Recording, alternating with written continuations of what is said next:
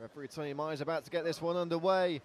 5 3-minute rounds if they need them in the Phoenix middleweight division for the middleweight world title. Artur Saladiak in the white, Youssef Boughanem in the black. Final preparations underway here at the Indigo at the O2 in London, England. So a little bit of Y crew going on here, and Saladiak will have to remove some items of clothing, although he's in the center of the ring. So Saladiak paying his respects. This is a world title bout, and it is our main event after a shock result regarding Stephen Wakeling's comeback here tonight. But we're in for 5 3-minute rounds of real championship fighting. I have to say, Saladiak looks game on for it and really has come to this, well, with nothing to lose. Dave, what do we know about Saladiak? Yeah, he's far less experienced, a stablemate of Jake Purdy. He's stepping up his game in this fight. This is going to be a big challenge for him. That's no surprise. But as we said, he's got nothing to lose by this. I think it will be a great learning experience. I have to say that Boughanem will win this fight, but look what happened in the last one. Well, exactly. So we come to this with no preconceptions. Brad, well, you know, on paper Boughanem is just, you know, right up there, but so was Wakeling, really. Mind you, Sidibe was a different class level here. And I mean, I don't mean to be disrespectful to Saladiak, but hey, listen, he's got a puncher's chance. He deserves nothing but respect. He stepped up hugely in competition at short notice to face an absolute demolition man facing him across the other side of the cage. The guy is an absolute legend in my eyes, and hey, he's got the opportunity to shock the Muay Thai world tonight. Well said indeed. So, as I said, scheduled for 5 3-minute rounds. It's a championship bout. The Phoenix middleweight strap up for grab. Just to remind you, Sensei Will Vanders here. I'm joined by Brad Wharton, and I'm joined by Dave Fenson. So we're going to be giving you the play-by-play moves. Whether this will go the distance, we'll have to wait and see, but one of the scheduled 5. Yeah, touch of gloves to get things underway. Saladiak looking to make a positive start here. Boughanem takes the center of the ring. Both men looking incredibly focused here in what is the first of potentially 5 3-minute rounds. Are we going to see that traditional feeling out period for the first 3 minutes? Or Saladiak going to go for broke early on? I think this is playing out as I expected. Boughanem slowly stalking his man, cutting off the ring, and Saladiak has to move and try and be unorthodox. There's no point trying to fight Boughanem with the Thai style because he beats the Thais at their own game. So he's not going to win that way. He needs to throw something different into the mix here. So let's see what he's got. He looks coiled, ready to strike. Does Boughanem. Very calm, very collected. And again, hundreds of fights on his record. He's certainly no stranger to live combat. He's not going to see anything new here. Well, it's good work from Saladiak. I mean, he's evaded quite a lot of the inbound from Boughanem. And while he's just a little bit jumpy, he's slipping a lot of shots and a lot of potential finishes. Will he get caught? I don't know. Boughanem closing in now, got him in the crosshairs. But so far, so good for Saladiak.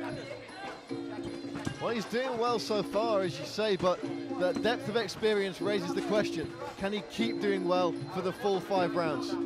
Will it be a rookie mistake that catches him out?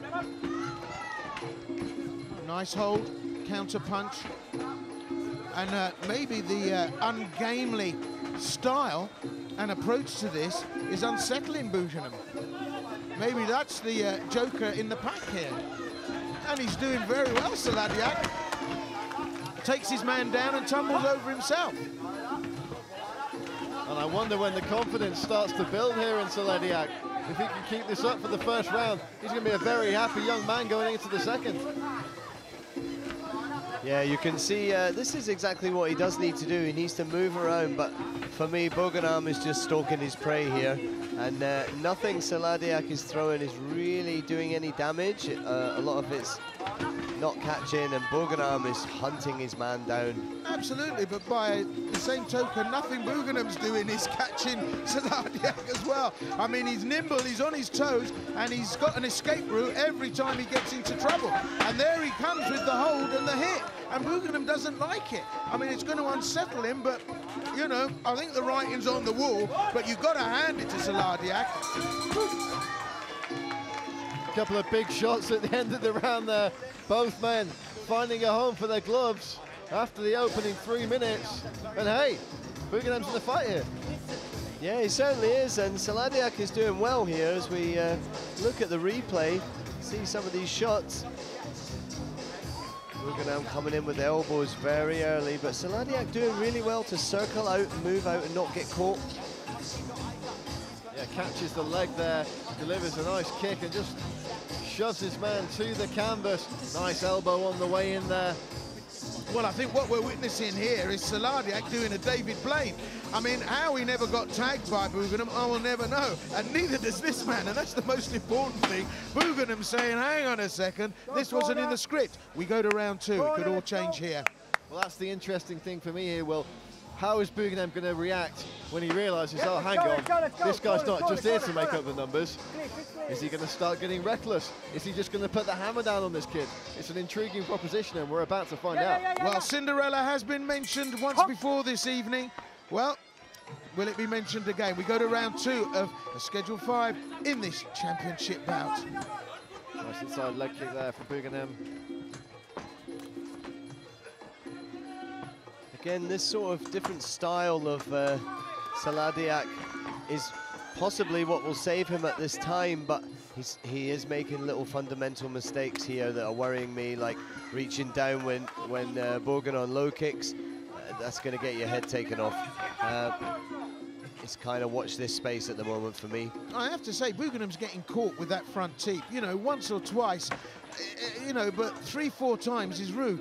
And I have to say that, you know, Boughanem's giving a little smile there, but he's not completely comfortable here because I think he's feeling a bit of power coming back from Saladiak. And although it's raw, it's unpredictable, and that's what's making this such an interesting bout. And I've got to tell you now, I'm with the underdog on this. And there we go, the elbow and the return elbow. I mean, he's got it all in his head. He just wants to bring it out here, and that is a face of a man that's terrified, Saladiak. And you know what they say about a man that's scared?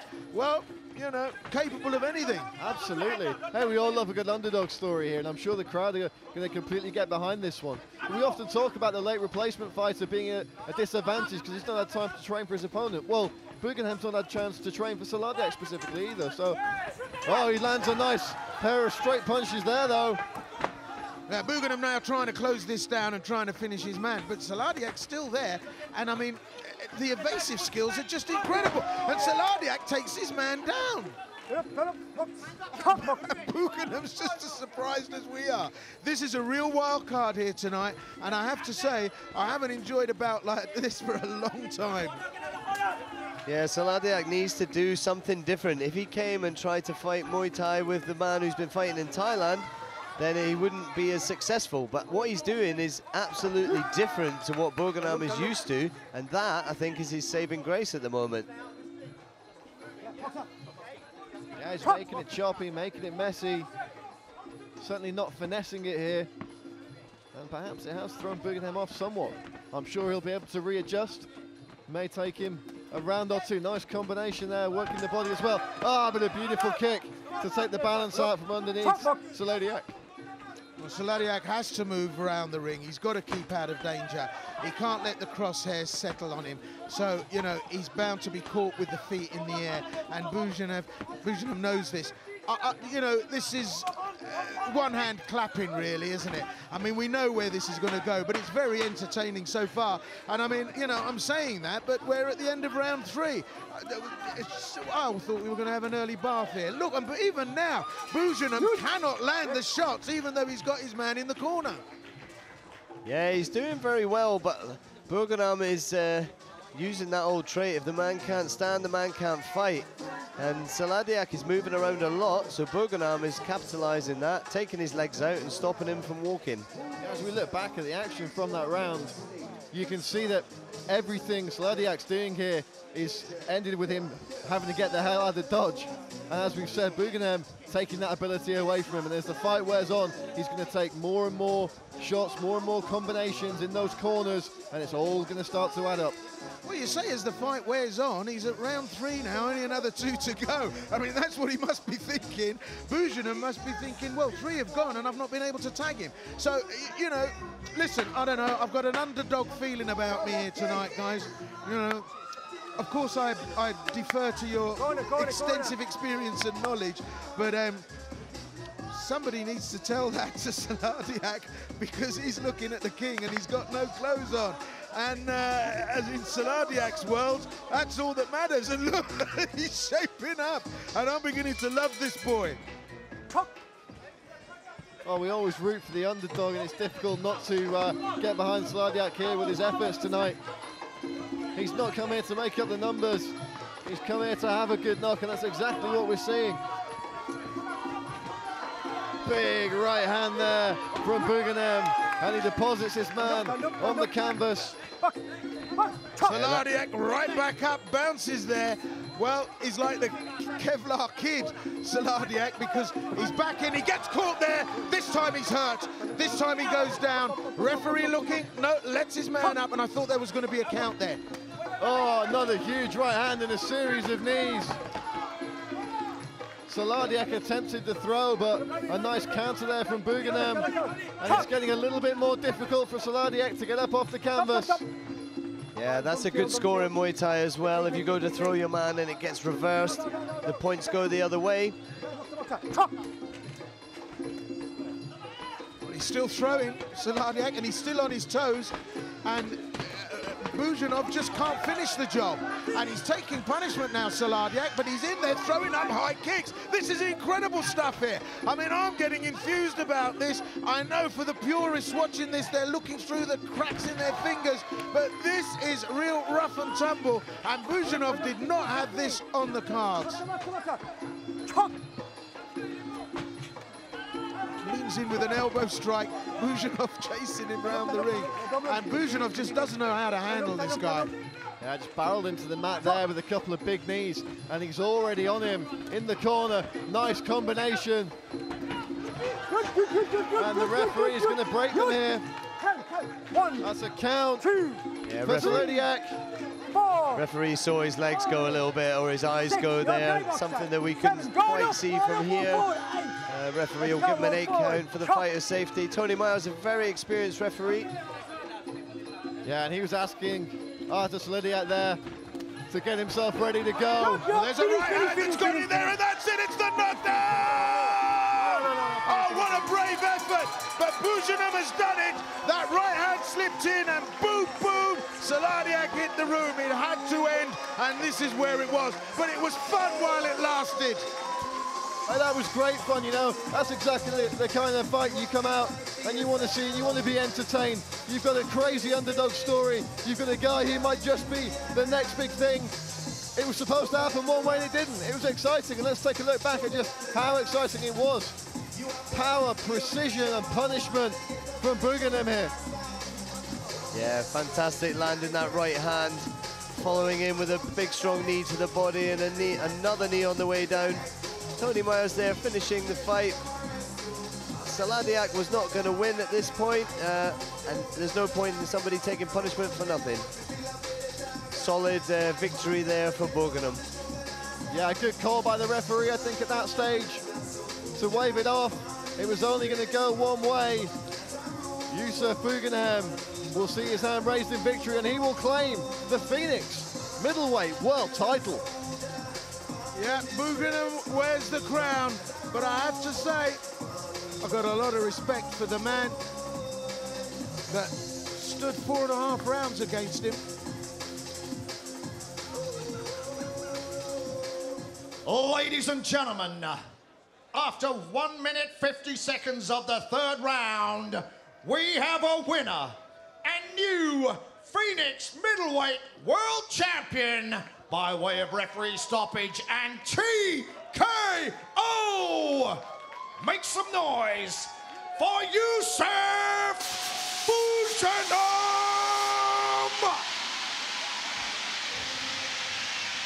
So we have a new champion. He takes the strap. Youssef Boughanem. We knew it was always going to be this way, but as I said, it was fun while it lasted, Dave. It certainly was, and what a great experience for Artur Saladiak.